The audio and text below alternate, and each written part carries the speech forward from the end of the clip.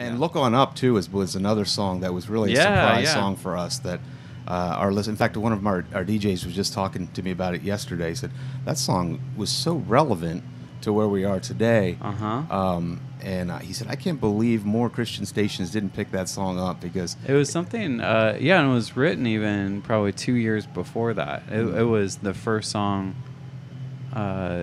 by far, it's 2 years older than any other song on the record, which is one of the reasons why we decided to hold it off of the record. But we felt like it was still important to put out. We wanted to put it out.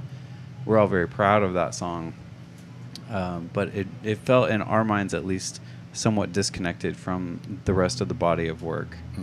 And so that's why we held it off. But, we enjoyed I mean, honestly, I think it's an incredibly relevant topic. It was the first song that Matt had written in a while that he came over to my house and played it, and I just got goosebumps. I was like, I feel that he wants to do this, that he's feeling an emotion right here, and that's cool. I'm feeling what he's feeling, and that's important. That's special. That's like why we do what we do.